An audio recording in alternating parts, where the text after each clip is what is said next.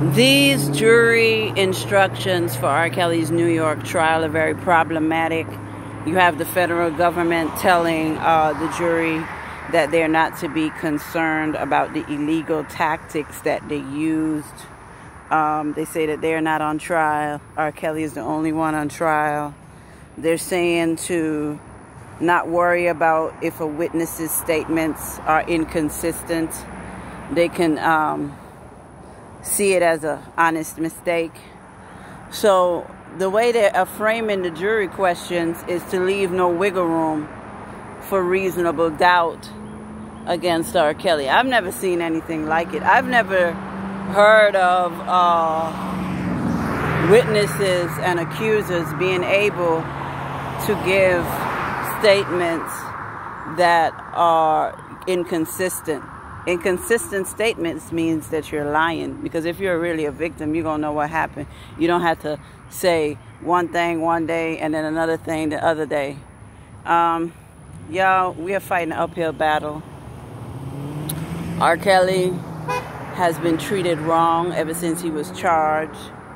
This whole case was illegally brought, and if we were living in a decent country, the Supreme Court would step in and demand that all charges be dropped. It's no way the federal government should be able to get away with this. They've done enough. They're not giving R. Kelly his diabetic medicine, so he has his diabetes could get out of control. He doesn't have access to his attorneys. He is being put in cells with inmates who have tuberculosis, and he caught tuberculosis. The entire system has done him wrong, and I need for his attorneys to get on the ball and start filing lawsuits against the federal government. They are wrong, and they need to pay for their crimes against an innocent American citizen. R. Kelly has never been convicted of a crime, and even if he was convicted of a crime, he still would have rights as an American, and I think a lot of people are forgetting that. You know, that's getting lost in the sauce of all of this. You know, there's people who don't like R. Kelly. They're saying good for him, and they're just idiots, and they're gonna guess what's coming to them for wishing bad on R. Kelly. But for the rest of us who have common sense, and for those of us who are R. Kelly fans, we need to demand that these lawyers filed lawsuits against the federal government before trial. It's no way R. Kelly's rights should be violated like this. It's no way. And they need to go on and file a lawsuit with the Supreme Court as well before trial starts, so that way after the trial it'll be heard. By the time trial gets around, it'll already be in the system.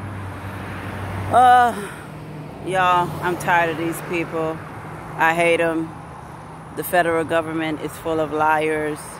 They set R. Kelly up. They admitted to using illegal tactics, and they say law enforcement tactics are not your concern. That's what they said in the paperwork. I've never seen nothing like this. I'm still flabbergasted. Oh my God, these people are evil. These people are evil. Anyway, free R. Kelly, free R. Kelly, free R. Kelly. He needs his medicine. He needs his insulin, y'all. It's inhumane to keep his insulin from him. This is not fair. This is not fair. I don't know what we got to do, but the lawyers really got to file these lawsuits. Fuck anybody who don't like R. Kelly.